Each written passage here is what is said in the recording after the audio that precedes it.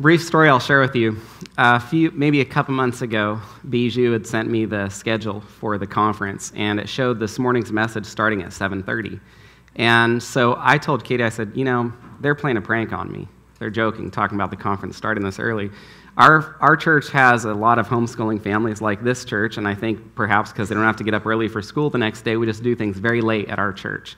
And so the idea that anything would ever start before like 9 a.m. at my church would be outlandish.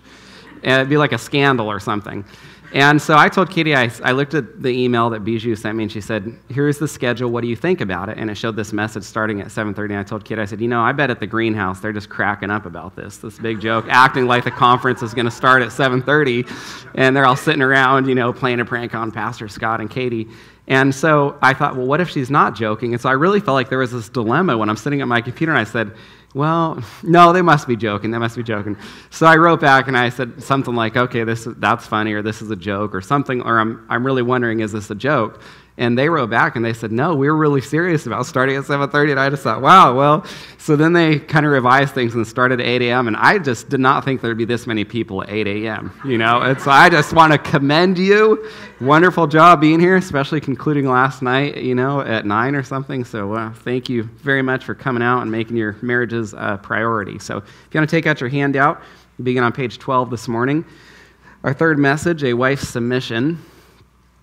A wife's submission. Talked last night about a husband's love. This morning about a wife's submission. Page 12, I believe, in your handouts.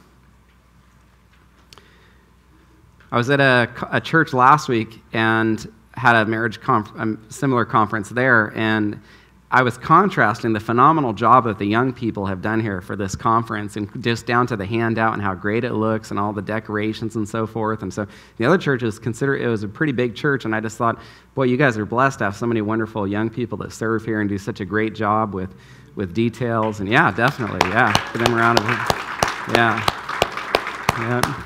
I don't know if they can listen at this point, but thank you all very much for investing in the marriages here and providing. They're all back there serving while you can all be in here being fed, and so that's a tremendous blessing. I appreciate Pastor Carey encouraging all of us yesterday, myself included, to thank these young people when we see them.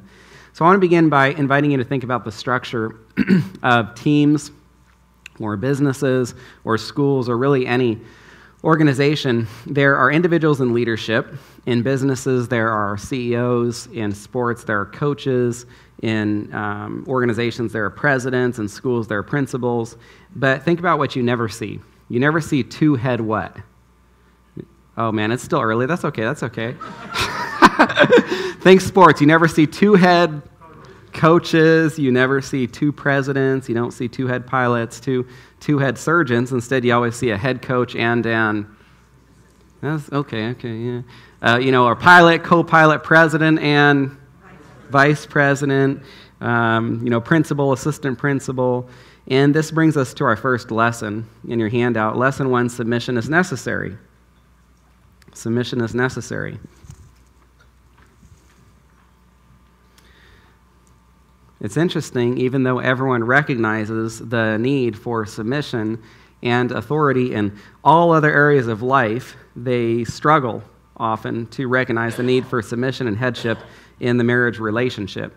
Typically, individuals with this view are called egalitarians, and they stand in contrast to complementarians, that husbands and wives complement each other. They don't see separate and distinct roles or responsibilities between men and women in the home or sometimes even within the church. And so if you were to apply their logic to the rest of the world, then you would see two head coaches, or you'd see two head pilots. Can you imagine going in to be operated on and there's two head surgeons? They're going to argue about what they should be doing on you, or two principals. Scripture is clear that this shouldn't be the case in marriage. Ephesians 5:23, the husband is head of the wife as also Christ is head of the church.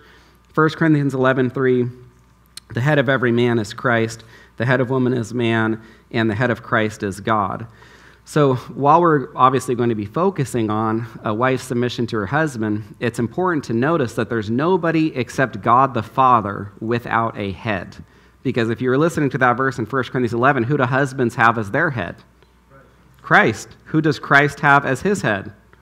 God the Father. And so nobody is without authority. Nobody is able to go without submitting except for God the Father. Before we go any further in this discussion of submission, I'd like to make a brief point. While we know that Christianity is criticized for commanding wives to submit to their husbands, I just want to invite you to keep in mind something that I had shared with you last night, that really it's Christianity. Nothing has done more for women, the treatment of them, the elevation of them, than Christianity. Nothing except for the gospel. The gospel of Jesus Christ is the only thing that brings women to that place of prominence and treatment that God wants to see take place. So with an understanding of the need for submission, let's briefly discuss what submission should and shouldn't look like, and this brings us to lesson 2. Submission is not part 1 done kicking and screaming. Submission is not done part 1 kicking and screaming. And I want you to notice the way that I worded this. I wasn't talking just about wives submitting to their husbands. I worded the lesson this way because whether it's congregations to elders, I don't know how often people think about that, but congregations are expected to submit to their elders, whether it's employees to employers, whether it's children to parents, even whether it's Christians to one another, according to Ephesians 5:21, whether it's wives to husbands. If we're kicking and screaming while we're submitting, that's not really submission. That's rebellion. So the way we submit is as important as submitting itself. I'm going to say that one more time. The way we submit is as important as submitting itself. And when I used to teach elementary school, I told my students, if you obey me, but you do it with a bad attitude, you're going to be punished as though you didn't obey me. So for example, are there different ways that a student might take a book out of his or her desk and then bring the top of the desk down? If everyone's working on math and this student doesn't have a book out and I say you need to take out your math book, and he takes it out and he slams his desk lid down and then he slams his book on his desk, then he needs to know he'll be punished for that as much as if he didn't take his book out at all. Or if a student is tipping and you tell him to stop tipping and he slams his chair down, I always try to let my children know that basically, or my children or my students, that if they're submitting outwardly but they're not submitting inwardly in the heart, then they're going to be punished as though they weren't submitting at all. And so we think of submission as an action, and it definitely manifests itself outwardly, but where does submission take place or not take place if you're not submitting? In the heart. It is an inward action. When I was in the military, there was a lesson that one of our commanders taught us that I don't think I'll forget, and he said, what do you do with every order that you're given? And one of the reasons I remember it is none of us had the right answer. It seemed like, to me, to be a pretty easy question to be asked. He said, what do you do with every order you're given? And some of the answers, make sure you know exactly what you're being ordered to do, learn from the order, carry out the order as quickly as possible. And I don't know how many different answers we gave. And then he finally said, make it your own. He said, make it your own. He said, every order or everything you're expected to do, you need to do it as though it's something you want to do. And you could hear me say that and you could say, well, is Pastor Scott comparing marriage to the military? Well, I am, and it's actually appropriate to do that because the word for submit is actually a military term that refers to arranging troops. It's the Greek word arrange troop divisions in a military fashion under the command of a leader. And so whenever you are seeing that word submit in Scripture, whether referring to the marriage relationship or some other relationship, it is looking to that headship or authority that would even be seen in the military. So with that in mind, could you imagine if there was a soldier and he was asked to do something, he kind of rolls his eyes, or he huffs and puffs. He's not going to last too long as a soldier, is he? Or if you, in the workplace, if an employer asked an employee to do something and the employee sat there kind of complaining or arguing, or if you're at home and you ask your children to do something and they argue with you, I think we all recognize how frustrating this is and problematic, how frowned upon it is to respond that way. And we should recognize that spiritually, it should be frowned upon equally when we submit, but we do so with a bad attitude, or we do it as though it's not what we want to do. And you can understand that whether you're a man or a woman, because there are those things where you feel convicted. You feel that God wants you to lay this down for him. He wants you to stop this or that behavior. And there's definitely ways you can do it. You can do it thankfully and say, Lord, thank you for revealing to me the sin or compromise in my life that needs to be laid down for you. Or you can do it very begrudgingly, almost angry in your prayer life. Lord, I can't believe you want me to stop this, but if you want me to stop it, fine, I will, and I'll be miserable for the rest of my life. So in our relationships with the Lord or others, there's definitely these different ways that we can submit, and we want to strive to submit in a pleasing, joyful way. The next thing about submission. Submission is not, part two, a matter of superiority. It's not a matter of superiority. There can be a tendency to think that if wives are expected to submit to their husbands, that means wives are inferior, or that husbands are superior. And when people want to criticize submission, you'll almost always hear something like, God made men and women, or husbands and wives, equal, therefore wives don't need to submit to their husbands. Or because men and women are equal, then there shouldn't be any sort of headship or authority within the marriage relationship. Gloria Steinem, she's an American feminist. If I had to choose just one person most responsible for feminism, it would be her. And she said, a feminist is anyone who recognizes the equality and full humanity of men and women. And what she does with this quote, or what her approach was, to teach that essentially if you recognize differences, then you're calling for inequality.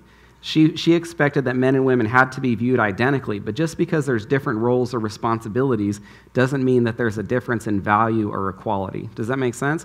And I think we recognize that in all other areas of the Christian life, because when I was a school teacher and there was a principal, it didn't mean that that person was superior to me or I was inferior to him or her simply because this person had authority over me.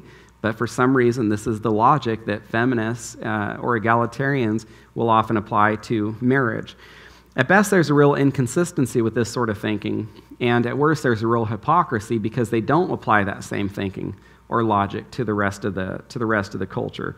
For example, when we submit to government, when employees submit to employers, when students submit to teachers, when children submit to parents, we don't look and say that those people who are submitting are inferior to those that they're submitting to.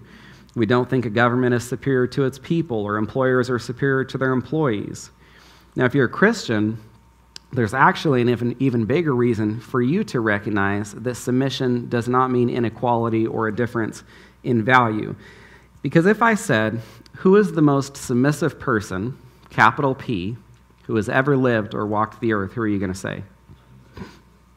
Jesus. Nobody has ever been more submissive than Christ. John 6:38, I have come down from heaven not to do my own will, but to do the will of him who sent me. Listen to this verse, probably the most beautiful instance of submission that has ever taken place in history. Matthew 26:39, Jesus went a little farther, he fell on his face, and he prayed, and he said, "Oh, my Father, if it is possible, let this cup pass from me. Nevertheless, not as I will, but as you will." Now that is submission. That's Christ saying, not my will, but your will be done. I will make your will my own. I will take your order and do it as though it was what I want to do.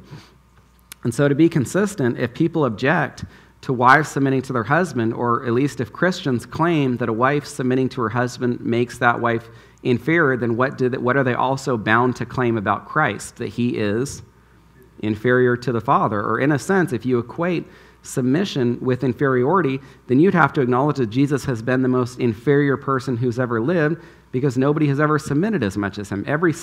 We submit at times throughout our lives, but Christ submitted every single moment of his life. Every single moment was an act of submission as he sought to obey his Father and fulfill his will. And so if you think that submission makes you inferior, or submission makes wives inferior, then you've got to see Jesus as the most inferior person who's ever lived. Now, the truth is, there are few things in this life that are more Christ-like than submission. It's interesting to me that when I hear people who say they want to be like Christ, and what they'll talk about is healing or performing miracles. I just don't hear people saying, let's be like Christ, let's be holy. Let's be like Christ, let's be submissive.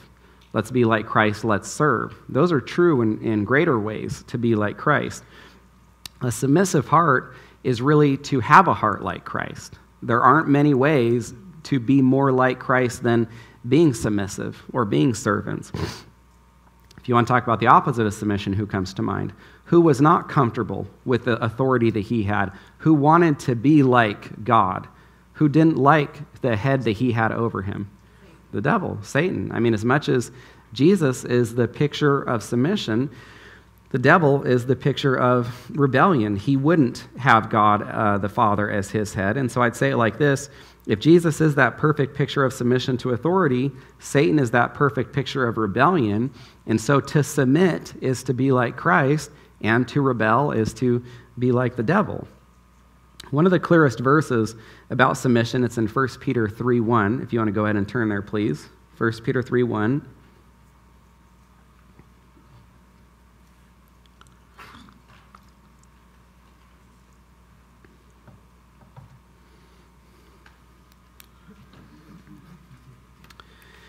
All right, it says, "Wives, likewise, be submissive to your own husbands, that even if some do not obey the word, they without a word may be won by the conduct of their wives."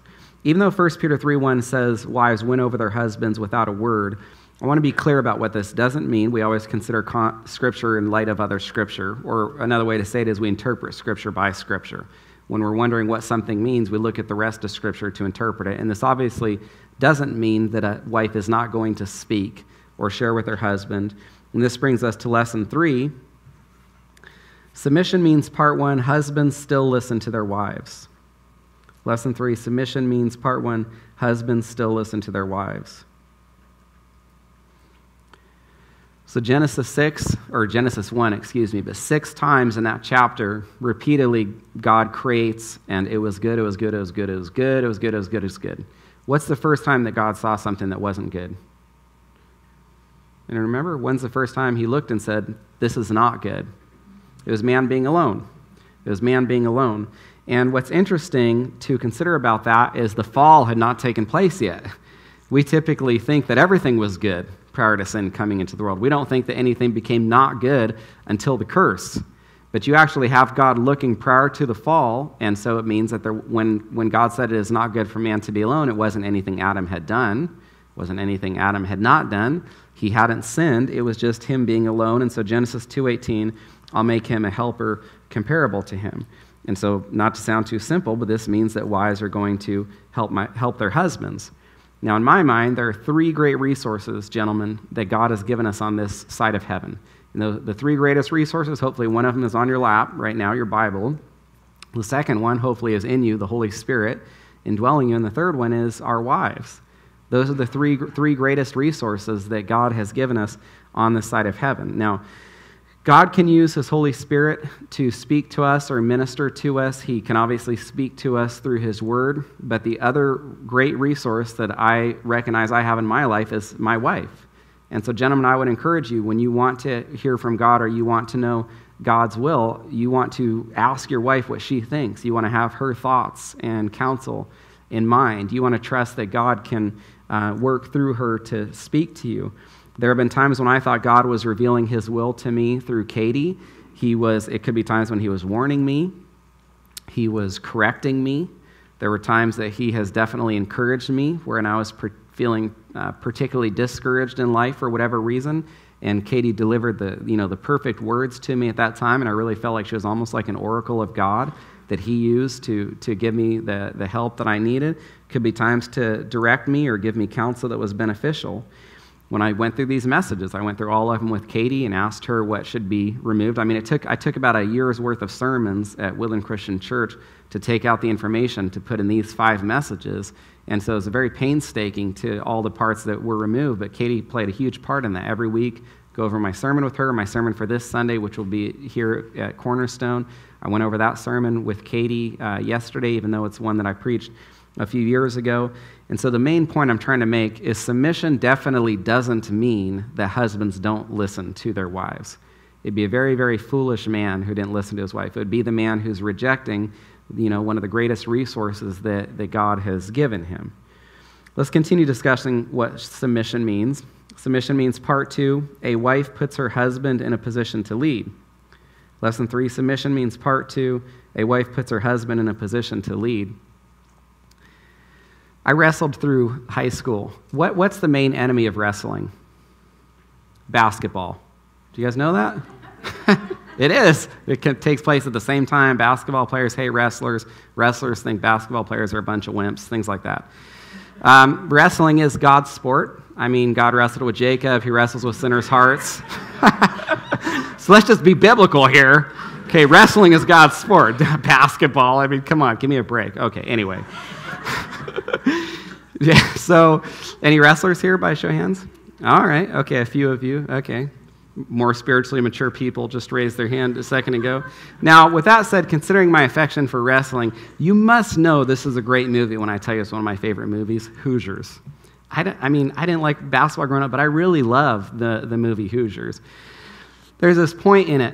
It's a basketball movie. Don't fault it too much for that. I wish they could have captured this in a wrestling movie. But anyway, so in Hoosiers, the coach is Gene Hackman, and he's really disliked. He's not received well by the community. He goes in, he takes over this team. He has different, unorthodox coaching methods, and everyone is pretty much against him. And one thing that he does to make the situation even worse is he takes the town drunk, who's played by Dennis Hopper, and he makes this gentleman his assistant coach. And so apparently Gene Hackman saw something in Dennis Hopper to make him his assistant coach. He knew that behind, all this man's drunkenness was a capable, talented coach. And so, of course, that makes everyone dislike Gene Hackman even more. And there's this interesting or really fantastic point in the movie where Gene Hackman, he wants to see Dennis Hopper lead. He wants to see him take the reins. But Gene Hackman knows that as long as he's in charge or as long as he's taking the reins, that Dennis Hopper is never going to be able to do that. And so there's this moment in the movie where Gene Hackman starts throwing this fit in the middle of this crucial basketball game. And the referee looks at Gene Hackman and he says, "Hey, if you don't calm down, I'm going to kick you out of here." And Gene Hackman leans into the ref and he says, "Kick me out." And the ref says, "What?" He says, "Kick me out. If you don't kick me out of here right now, I'm going to throw an even worse fit." And so the ref says, "Okay, you're out of here." And he throws Gene Hackman out of the gymnasium. Half the people cheer because they hate Gene Hackman. And then the other half of the people, are kind of like booing and so forth. So what Gene Hackman does before he leaves is he walks over to his assistant coach, Dennis Hopper, and he hands him the playbook. And what does he say to him? He says, "You're in charge. You're in charge." Can you see why I'm telling you that, ladies? Do you see why that's a fitting story? That's what you need to do. You need to put your husband in a position to lead. As long as you're in charge or trying to take charge, you're making it very difficult for him. Because I want to be honest with some of you ladies, your husband doesn't lead because you don't let him. Or you want him to lead, but you want to kind of keep your hands on the steering wheel. Or you say you want him in the front of the saddle, but you want to reach around and still kind of hold on to the reins. And so if you really want your husband to lead, you need to strive to have him in that position. And sometimes when a woman will tell me that she wants her husband to lead, what she really means is she wants her husband to do what she wants him to do. That's not leadership. If you want your husband to lead, but you just want him to make the decisions that you think are best, or you're going to try to control him, that's not real leadership. Sometimes you'll even have wives who are trying to control their husbands while they're complaining that their husbands don't do anything.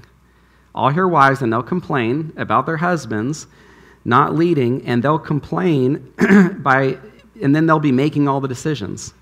They'll be controlling all the situations. They'll be dominating their husbands, and then they turn around and they say, "I have to do everything. I can't count on my husband. I'm so tired of not being able to trust him to handle anything." And so when your husband starts to lead, let me be clear with you ladies about what not to do.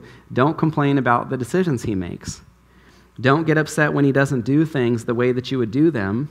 And most importantly, resist that temptation to take over. There are some husbands, and they simply do not feel the weight of leadership or responsibility on their shoulders because their wives don't let that weight rest on their husband's shoulders. Some wives are too busy trying to lift that mantle and put it on their own shoulders, take on that burden of responsibility themselves. So ladies, if you want your husband to lead, put that responsibility on his shoulders. Put yourself behind him. Make him feel like he has to lead because you won't. Let him know that there's no way you're going to take over. Now, if you do this, you're going to increase the likelihood that your husband's going to what? Take his position seriously, that he's going to lead. You're going to increase the chances that he'll be a man of prayer because he'll feel the greater responsibility or accountability. You'll increase the likelihood that your husband will be in the Word more. You'll increase the likelihood that he'll seek God, that he'll take his relationship with the Lord more seriously. But if he thinks that it doesn't really matter what he does anyway, because first, you're not going to support him, or second, you're going to try to take charge anyway, then don't be surprised when your husband doesn't take his role seriously. Don't be surprised when you don't see him leading in the home. One reason some husbands don't lead is they simply don't want to try to compete with their wives. It's not worth the conflict for them. It's not worth all of the energy that it would cost. There are some men who don't even think of leading because they know that it's going to be the battle. They know the battle that they're going to face with their wives if they try. I've heard women say, I have to do it because if I don't do it, it won't get done.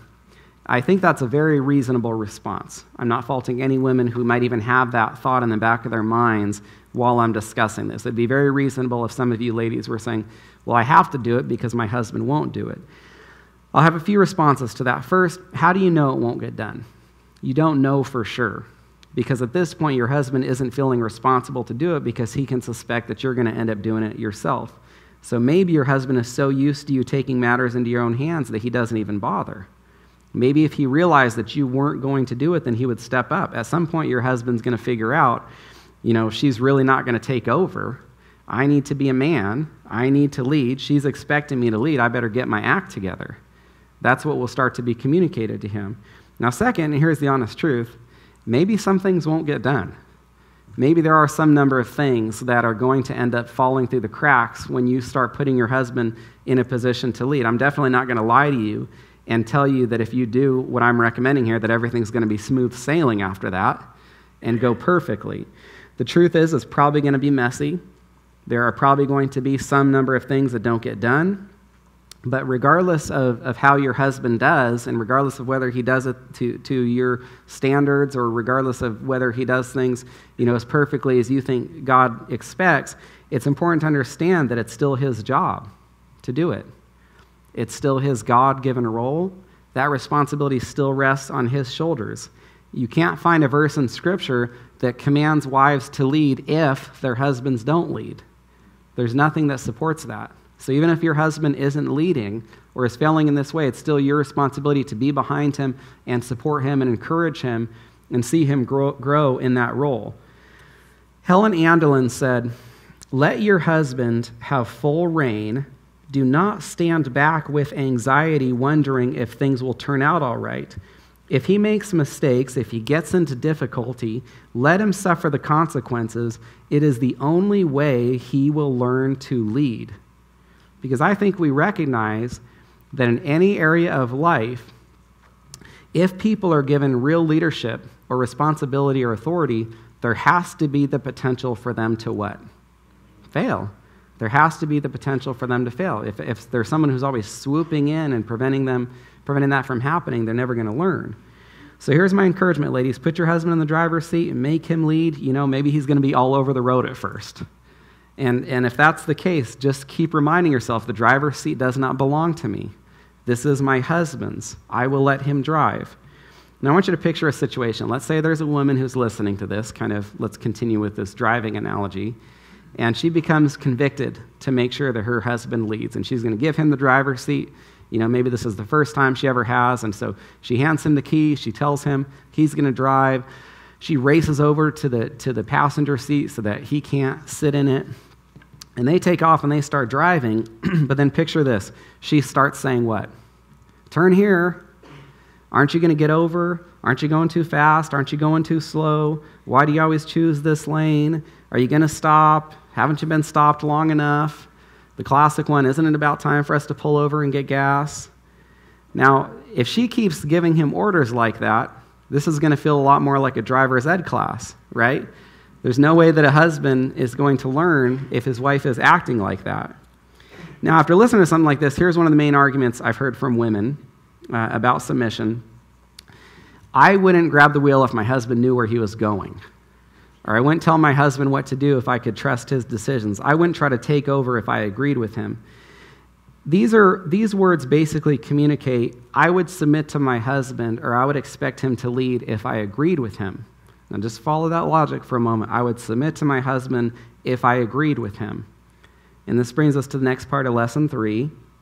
Submission means, part 3, a wife supports her husband even though she disagrees with him. Submission means a wife supports her husband even though she disagrees with him.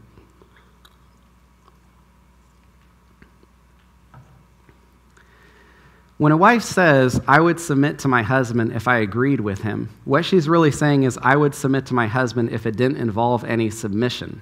Does that make sense? Let me say that one more time. When a wife says, which I've heard this, I would submit to my husband if I agreed with him, what she's saying is, I would submit to my husband if it didn't involve any submission. Consider submission is entirely in place for when you don't agree with your husband. You wouldn't need to submit if you always agreed. God has put submission in place entirely for those moments when a wife disagrees with her husband.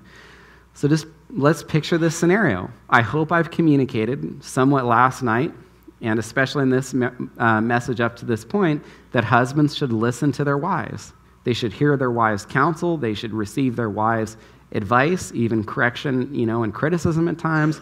But let's say that a husband's facing a decision. He has heard everything that his wife has to say, but he does not agree with her. And so she obviously doesn't agree with him. How does the relationship go forward at that point? Is it paper, rock, scissors? Do you flip a coin? In some marriages, perhaps that's the approach they take. But God has said at those moments when a standstill is reached like that, after a husband has heard his wife's counsel and he still feels that this is the best course of action, then for the relationship to go forward, the husband will be the decision maker. At that moment, when you've reached an impasse, for a decision to be made, then it rests on the husband's shoulders. Now, at this point, the wife needs to keep something in mind, and this is really important. Ladies, when your husband makes a decision and you're forced to submit, you clearly don't agree with him, you think he's making the wrong decision, you need to be encouraged that you are only going to be held responsible with supporting your husband. Your responsibility ends at supporting your husband. Your responsibility definitely doesn't end at making sure the right decision is made. Because if your responsibility was to make sure that the right decision was made, then you would never submit, right? You would argue, or if I can say it, nag your husband until he finally gives in and just makes the decision that you think is best. And so be encouraged, ladies, that your responsibility ends not at making sure the right decision is made, because obviously you think the wrong decision is being made, or you wouldn't be forced to submit at this moment. Your responsibility is supporting your husband. So a good way for wives to think about submission is you're not supporting the idea. You're not supporting the decision. You think it's a bad idea, or you think it's the wrong decision. But guess what you're supporting, ladies? You're supporting the man behind the idea. You're supporting your husband. That's what you're supporting, not the idea itself. Submission is saying, I love my husband, I respect him, I want to support him, so even though I disagree, I'm going to go along with this decision the best that I can. I'm going to make this order my own. I have said my piece, I've shared my thoughts and counsel. I'm going to do my best at this point to be a help and an encouragement to my husband. And there's one reason that wives submit to their husbands, and it actually has nothing to do with the wife's relationship with her husband. Let me say that one more time. In fact, I'll go so far as to say, ladies, you don't submit to your husband because of your relationship with him. You submit to your husband because of your relationship with someone else, and this brings us to the next part of Lesson 3. Submission means, part 4, a wife trusts God. Lesson 3, submission means, part 4, a wife trusts God.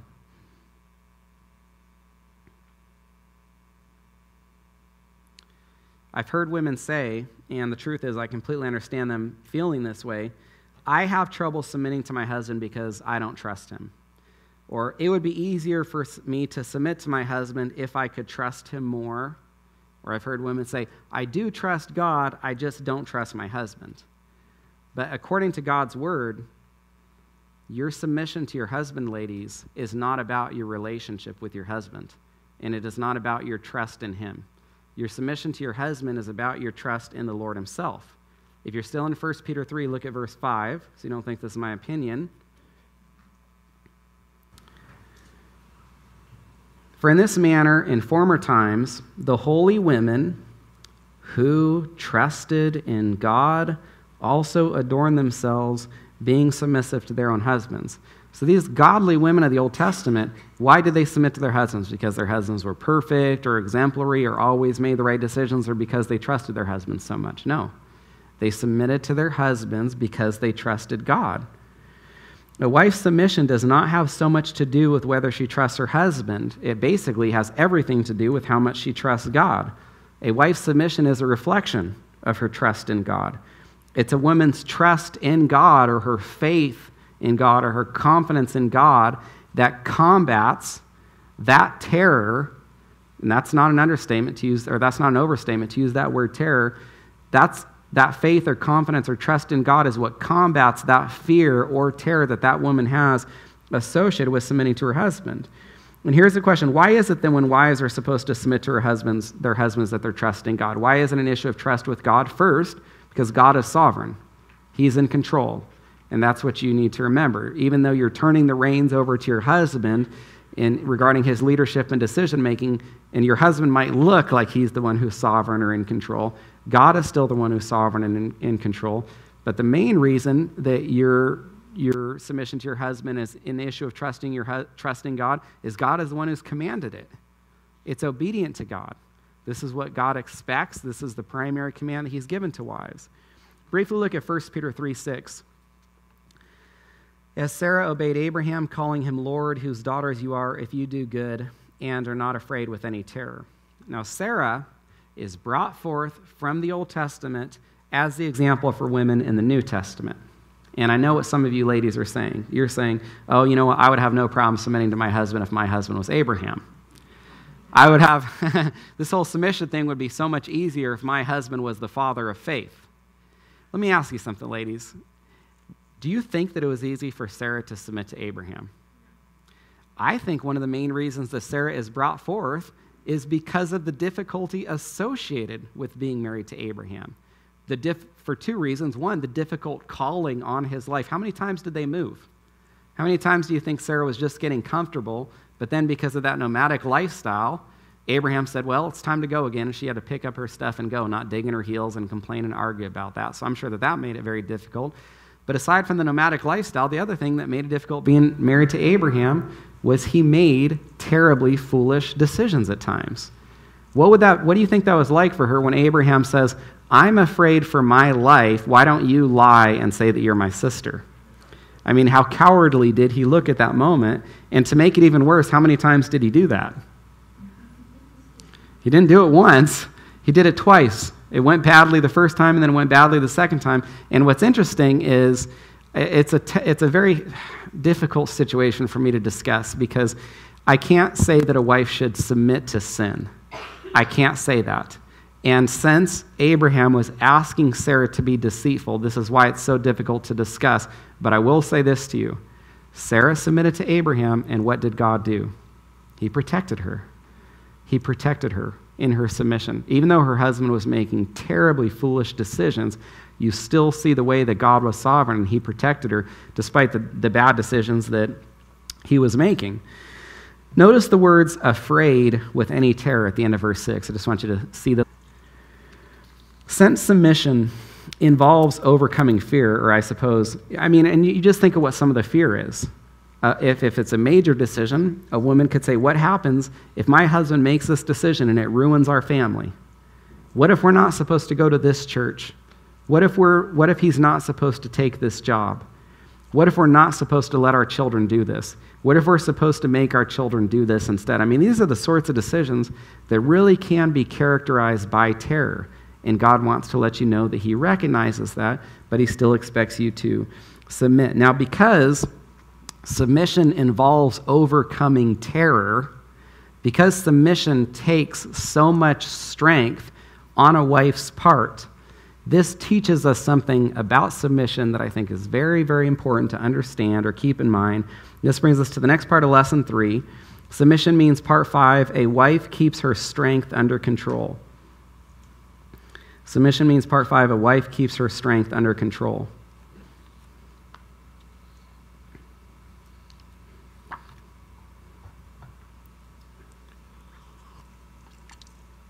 Now, since submission is such a terrifying thing for wives, what does this tell us about women who submit? That they're what? Brave, that they're strong, that they're courageous. I'll be honest with you, there are plenty of women and they are not strong enough to submit. There are plenty of women, they do not have the faith in God to submit. Their relationships, their trust in the Lord is not strong enough for them to submit. There are plenty of women who simply don't have the faith, the strength, the courage, the bravery that's required to overcome that fear. So please understand this, ladies. When you submit to your husband, it is not a sign of weakness. It is a sign of strength. When you submit to your husband, it is not a sign of being faithless. It is a sign of being faithful. Because of the tremendous faith in the Lord, it requires to submit. Submission is not for weak, wimpy doormats. There are people who think that, oh, this wife submits to her husband because she's so weak and wimpy. No, submission is for strong, godly, faith-filled women, because those are the only women who can submit. I want to briefly share a personal story with you that I hope helps illustrate what we've been discussing. The summer after my 8th grade year, I flew up to upstate New York to work on this dairy farm that my dad had worked on. So it's kind of like this nostalgic thing. I grew up hearing about my dad working on his uncle's dairy farm, and then after 8th grade, I flew to that same dairy farm from California to work on it, and that's when I realized I never wanted to work on a dairy farm when I got older. And so I went there. I had never met any of these people before. I didn't know anyone. I had never been to this area. And so nobody else there was my age. All of my, whether they were like second cousins or whatever relationship, they're all older. They had kids that were like younger than me. So I had to find things to do to entertain myself. It was unbelievably boring. And so just like any good 13-year-old, some of the things I found to do were not the wisest. And so there was this bull that stood at the end of this barn. And I'd go in and help them with all the different chores and so forth in the barn. And every time that I went into the barn, I saw this bull just standing there. He looked like a statue, just staring straight ahead. And so there was one day, I suppose, when I was particularly bored, that I thought it would be fun to go down there and try to get the bull to move, okay?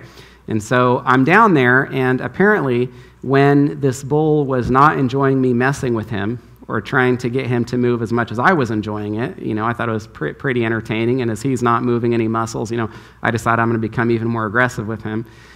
And so at some point, when he was particularly agitated, I suppose, he lifted up his head underneath me, and he just launched me into the air.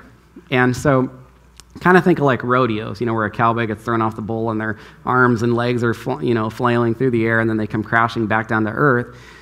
Well, fortunately, the barn roof was high enough that I didn't slam into the ceiling, but I did come crashing back down and land on the cement. And so I guess it would have been a cousin, but he was more like an uncle to me, who was down at the other end of the barn. He saw this happen, and he probably would have clearly stopped me earlier if he would have known what I was doing. And so he runs down, and I just remember he was screaming at me. And he was so upset because he was telling me that I could have killed myself. And he said, you're so fortunate. You have no idea that the worst thing that happened is you got thrown in the air and came crashing down, because this bull, he could have trampled you, or he could have gored you or something like that. And the reason I'm telling you this is when he was talking to me, he said, do you see that little chain that's around that bull's neck? And I hadn't really noticed it before, but yeah, it looked particularly small, especially compared to the size and strength of this bull. And he says, that is the only thing that's holding him there. He could break that chain at any moment. At any second, he could break that.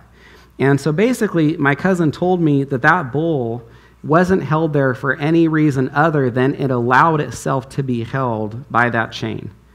And the tremendous amount of strength that was under control there at that moment. And I thought two things. First, I thought, why don't they put a bigger chain around his neck? And the second thing I thought was, wow, that bull has a tremendous amount of strength, and it's allowing all of that strength to be subdued by that little chain. Can you see why I'm telling you this? I would like to encourage you to think of submission that way. Submission is strength, or it's power that is restrained, or it is under control. Submission is a choice. It is deliberate. It's willful. Forced submission is not submission. And so, ladies, I guess another way I could say it is, on behalf of the men, I share with you, we know you could launch us into the air. We know that you could throw off our headship or authority. We know that you don't have to submit to us. We know that when you do, you are subduing your strength. You're putting a lot of strength under control at those moments. We know that this is not something you have to do, we recognize that you're doing this because of your relationships with Christ. We recognize that this is terrifying for you, that it's difficult, but it's something that you're going to do because you love the Lord and because you respect us as your husbands. Now, understandably, there's one question I hear often from women when it comes to submission, and they say, what happens if my husband makes the wrong decision? What happens if my husband makes the wrong decision? Which isn't really the best way to word that question. Women should probably say, what happens? Did I say what happens? Sometimes a woman will say, what happens if my husband makes the wrong decision? A better question would be, what happens when my husband makes the wrong decision? Because the truth is, we're going to make wrong decisions. So let's talk about that inevitable reality. Lesson 4, part 1, husbands should admit when they're wrong. Husbands should admit when they're wrong. Let's just go back to that driving analogy. And so the husband and wife are heading down the road, and the wife wants to be that good helper. I'm serious. And so she says, I think you're supposed to turn here. Fine for a wife to say that. Now, if she doesn't want to nag, she's going to say it once, maybe twice, but she's not going to say it 10 or 20 times, right? If she's going to be a good helper, she's going to share that with her husband, and she's going to say, I think this is the place we're supposed to turn. But let's just say that this husband says, no, don't turn there, or we're not going to turn there. It's the next turn. And so the wife doesn't keep arguing with him, but then let's say it turns out that she was right and he was wrong. Okay? Now, at this moment, I want to tell the husbands what they should do and what they shouldn't do. The first thing they shouldn't do is they shouldn't start making a whole bunch of excuses. They shouldn't start saying things like, well, the last time that I drove here, that's not where we turned, and we turned at the next place, and so that's why I was thinking that we weren't supposed to turn there this time. Or a husband shouldn't say, well, I would have known to turn there if the kids in the back had been a little quieter, but they were so noisy, it made it so hard for me to concentrate. Or I would have known to turn there if the radio wasn't so loud. Or maybe if you were helping those kids not be fighting back there. And so when a husband does things like that, it makes him look small. It makes him look bad when he starts justifying and making all of those excuses. What a godly man will do is he should admit that he made the wrong decision. He shouldn't justify, he shouldn't excuse. If he wants to be his wife's hero, then he could also say, you were right and I was wrong. It takes a lot of humility to do that, but it's something that would be very endearing or make a wife very appreciative. Now, if a husband wasn't listening to his wife, now let's understand there's two ways that a husband could miss that turn. He could miss that turn ignorantly, and I mean that in the nicest way, like he just didn't think that was the place to turn. But he could also miss that turn sinfully because he's being stubborn, something we struggle with, like we talked about last night, or he's being prideful. Now, if he missed the turn ignorantly, I don't think that the husband needs to apologize and ask for forgiveness. He should admit that he was wrong. He should admit that his wife was right. But if a husband was being prideful or stubborn, those are sins, and he needs to confess them. So if the husband was being stubborn or prideful, he needs to confess that, and then he needs to ask his wife for forgiveness. He needs to say, I'm sorry, I was being stubborn. I was just choosing not to listen to you because I was being prideful or because I was upset. Will you please forgive me? Now, when a husband admits he made a mistake, it does a few things. First, it blesses his wife. I should get a few amens from that, right, ladies? It blesses his wife. Second, it encourages his wife. It makes his wife's submission easier in the future. A wife will have a much easier time submitting to a husband when she knows that that husband is willing to admit when he's wrong. And so, yes, gentlemen, your wife is commanded to submit to you. There's no if in that verse, just like there's no if in Ephesians 5:25. Husbands, love your wives. It doesn't say if, and it doesn't say wives, submit to your husbands if. So we recognize our wives are commanded to submit to us, but we can make that easier for them. And one of the ways that we can make it easier is by being humble men who admit when we're wrong and ask for forgiveness when we're being prideful or stubborn. And the third thing it does is it sets a good example. Because, gentlemen, I want to share something important with you, and I want to say this clearly. Making decisions is a very small part of being a leader in the home. Making decisions is a very small part of being a leader or godly husband in the home. The example we set is way more significant. Way more significant. We lead by the example we set. We lead by being humble because that's how we can be like Christ. If we're to be to our wives what Christ is to the church, then we need to be to our wives what Christ is to the church, which is humble, his meekness. So if you think, well, I'm going to be a strong leader in my home, I'm going to go home and make all these decisions, a very small part. If you think, I want to go home and I want to be a godly leader in my home, I'm going to be humble. I'm going to set a good example for my wife and my family. That would be the right approach. Last message, we talked about husbands getting the wives that they prepare for themselves. And if husbands are going to make excuses, if they're going to justify themselves, if they're going to shift blame their wives or blame their children, then what are we going to have as husbands? We're going to have wives and children who do that. We're going to have wives and children who learn from our example, justify themselves, make excuses, blame others. But if husbands will be humble, if we will accept responsibility for our decisions, if we'll admit when we're wrong, maybe most importantly, if we'll ask for forgiveness when we should, then we're probably going to have wives and children who will do the same and learn that from us, who will be humble, who will accept responsibility, who will admit when they're wrong, who will ask for forgiveness too. Now, I want to provide a little balance to this. If a husband definitely doesn't listen to his wife because he's being stubborn and prideful, then yes, he needs to confess that and he needs to ask for forgiveness. But consider the other side of this. A husband has listened to his wife. He has heard her thoughts and counsel. He has been prayerful. Perhaps he's talked to elders in the church or other godly men. There's wisdom found in many counselors. He has taken all of the steps that he can reasonably to make the right decision. He makes the decision that he thinks is best, and it still ends up being the wrong decision. Does he really need to be made to feel like he did something wrong, ladies? No, he doesn't. It wasn't done deliberately or sinfully or selfishly. He doesn't need to be kicked when he's down or made to feel really terrible about a decision he made that was a decision he thought was going to be best for his family. It might not have been the same decision you would have made, but to your husband, it's the decision that he thought was best. He shouldn't be made to feel like he sinned. Now, let me address the wives.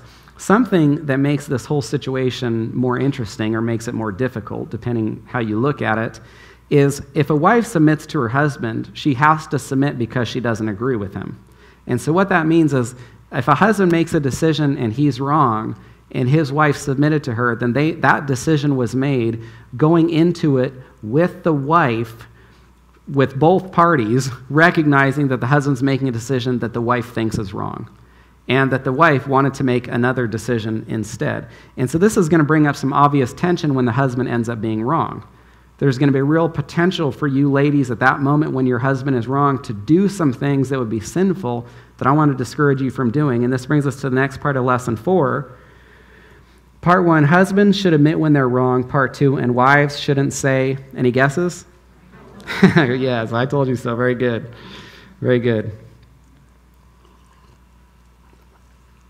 I'll just say whether you're a husband, whether you're a wife, whether you're a child, whether you're a parent, whether you're employee, employer, student, neighbor, whatever, there is no position in life where it is ever appropriate to say, I told you so.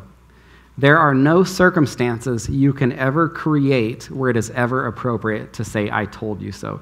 Those words, I told you so, they're always prideful, they're always obnoxious, they're always ugly, they're always fleshly. So whenever you're thinking of saying, I told you so, you need to remind yourself, I am about to do something that's obnoxious, prideful, fleshly, ugly. So there's no arena in life, there's no sphere of ministry in which it's ever appropriate to say, I told you so. When a husband has the humility to say, I made the wrong decision, a godly wife, well, let's deal with an ungodly wife first. When a husband has the humility to say, I made the wrong decision, an ungodly wife is going to say, yeah, you did. Yeah, you did. I told you not to do that, and you did it anyway. You should have listened to me. That was pathetic, or that was terrible. That's how an ungodly wife responds. A godly wife says, that was very humble of you. Thank you for saying that. I know that wasn't an easy thing to say. A godly wife says, you made the decision you thought was best for our family. Thank you for your leadership. Thank you for having the humility to come and say that to me. It makes it so much easier to trust you and submit to you in the future. I know that you were simply making the decision that you thought was best for our family, and nobody's right or nobody's perfect all the time. The truth is, if you want to be a godly wife, when your husband makes the wrong decision, he's already going to be feeling bad enough. And he's going to be looking for the most important person in his life to be a support and encouragement to him in that moment, not beat him up about it. Now, I know what some of you ladies are saying at this point, and this is very reasonable. You're saying, well, what if my husband doesn't have the humility to come and say that he was wrong? What if my husband doesn't have the humility to come to me and say that you were right? What if he's going to be prideful and stubborn? Then guess what, ladies? What do you still not say? You still don't say, I told you so. You still don't say, I was right. You still don't say, you should have listened to me. You still don't say, you were wrong. Now, I'm sorry, ladies, if you were married to a man, and I mean this sincerely, I don't want to sound insensitive to you. I am sorry if you're married to a man and he doesn't have the humility to do this, and your husband goes home and he makes the wrong decision, and you're waiting, based on what I've said here, for him to come to you and apologize and say that he was wrong, and he just doesn't do it. I really am sorry if you're married to a man like that. And I guess I would just say briefly to the gentleman, don't be like that. Don't be that man. But if that's the case, ladies, you don't say, I told you so, and you don't go and argue with your husband. You pray. You pray that God gives him the humility that he needs. You pray that God helps him to be a different man. You pray that God will change his heart so he can be a man that comes to you and acknowledges fault and accepts responsibility for his actions. And I'll be clear, ladies, I don't want to deceive you. If you're married to a prideful or stubborn man, maybe it'll be some number of years, maybe it'll be some number of decades before you see the sort of humility in your husband that you want to see. Maybe you'll never see it even. But it's still never right to say, I told you so, or to try to beat him up about that. Instead, just allow your humility. If you respond that way, I mean, thinking of the language of 1 Peter 3:1, it's going to be your chaste or godly conduct that's going to win over your husband. When your husband knows he's wrong, and you didn't come to him and say, I told you so, or you were wrong and I was right, and your husband sees you responding in such a godly manner, rare is the man who won't be convicted by that example. Ladies, let your example, let your submission, your Christ-like conduct win over your husband, not your words, not nagging him. Let your husband see the gospel at work through you. Let your husband see your gentleness toward him, because he knows he's wrong. He knows you could come and beat him up about that. And when he sees you responding to him respectfully, lovingly, submissively, I mean, rare is the man who's not going to be terribly convicted by that, and just let the Holy Spirit beat his heart up. Let the Holy Spirit just go in there and pound on him and pound on him and pound on him until he's so convicted that he breaks and finally comes and confesses his sin. But don't be the one to try to be the Holy Spirit in your husband's life. I want to share a situation with you from our marriage that I'll never forget that I hope illustrates this lesson. Back in 2005, I was an elementary school teacher, and I wanted to take better care of my family financially. I knew we were going to homeschool, thought we might have some, who knows how many children. And so I thought of becoming a principal, but then I learned that there was a teaching position available in another district locally on a naval base. And because I had been in the military, this base received federal funding, so they paid teachers more money. I would have received some extra money from my time in the military. So it was about a $20,000 or $25,000 raise to switch from this school district to work on the base. And so I thought, oh, wow, well, this is great. I don't have to become a principal and go through all of the credentialing for that. I can stay in the classroom with kids and teach, which is what I wanted to do, and I'll make more money to take care of my family. So I'm driving to this interview, and I still remember this pretty clearly, going down the road, and I'm trying to hold this loosely before the Lord, and I say, Lord, you know what's best for my family. I trust you. If you want me to stay in this position, my current position, then I believe that you'll take care of me and my family. But if this is the job you have for me and you want me to make this fairly dramatic change in my life, then please make that clear to me. Open the door and let me know, that I should walk through it. So I go to this interview. I felt like it went really well. They send me out to the office, and then something which I thought might have been characteristic, about 10 minutes later, they brought me back into the office, superintendent, assistant superintendent, these other people are in there, and the superintendent slides this paper across the desk, and he says, here's what we'd like to offer you. And it was more than I imagined, a lot more than I was currently making. And he said, we'd love for you to come and work at our school district with us. And so I just thought, this is it. This is what God had for me. I'm driving back from that interview, and I call Katie. I'm like, you're not going to believe this. They offered me the position at the interview, basically. And so, yeah, come, 2000, whatever the next school year was, 2006, I'm going to be a Jet, because that was the mascot for the school. Well, something interesting happened. I don't know that it's the same in Washington, but in California, when you leave one district, you lose your tenure. You no longer have a safe, secure position. If the district wants to release you, all they need to do is just walk into your classroom literally and say, you don't have to come back the next day. Now, they never do that. They let you finish out the school year, but they do come and tell you, we don't need you back the next year. And I know that because that's what happened to me. Because that was 2005, and then anyone remember what happened in 2007? The Great Recession. And so all of these districts were cutting teachers.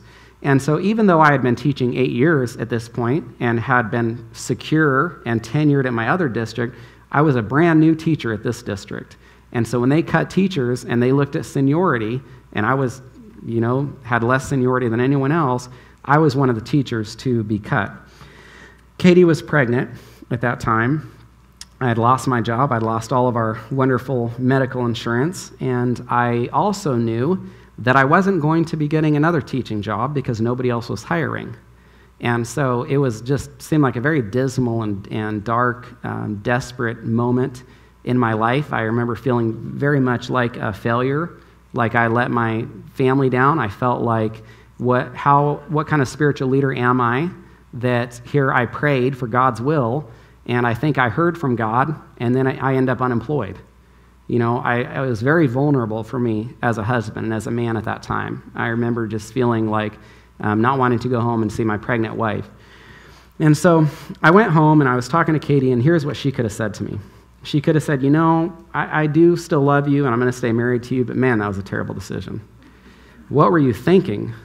You're supposed to be the spiritual leader of our family, and you pray about a job and take it, and your prayer life gets you fired. Your prayer life ends up with you unemployed and without us having any insurance. Next time you better pray a little harder. Next time your prayer better involve some fasting too before you make another decision like this, because it doesn't affect just you, it affects me, and I'm pregnant. Just imagine all the ugly, terrible things that Katie could have said. I will never forget what she did say. She said, I'm so excited to see what God's going to do. She said, I'm so excited to see what God's going to do. I know that he's going to provide for us. I remember her saying that to me when we were laying in bed, and she had her head on my chest, and she was just such a constant encouragement to me during one of the lowest points in my life, when I felt like such a huge failure. And ladies, there's not that many opportunities in your life where your husband is going to feel as low as I did at that moment, and you don't want to waste those moments. You want to be that helper for him. You want to be that encouragement and that support to him that he needs. Because I've never forgot that, and as long as God lets me teach on marriage, I will always share that story, and it will always be meaningful and emotional to me, thinking of how Katie was such a tremendous wife for me. I know she must have been stressed. I know there must have been so much anxiety that she could have been feeling at that moment, but if she did, she didn't show any of it. I had a terrible burden on my shoulders, and all she did was lighten it. All she did was alleviate that stress that I was under. To make a long story short, that's actually when a church that I was working for part-time hired me full-time. So they did something that surprised me. They stepped out in faith. They did not have the budget for it. But I told my senior pastor at the time, Pastor Joe, I said, I don't think I'm going to be able to stay around here. I need to let you know I'm probably going to be leaving because I know nobody's hiring here. And the church stretched themselves financially, and a lot of people must have given more. It was a church of only like maybe 150, 160, maybe 180, and they brought me on full time, and God did provide.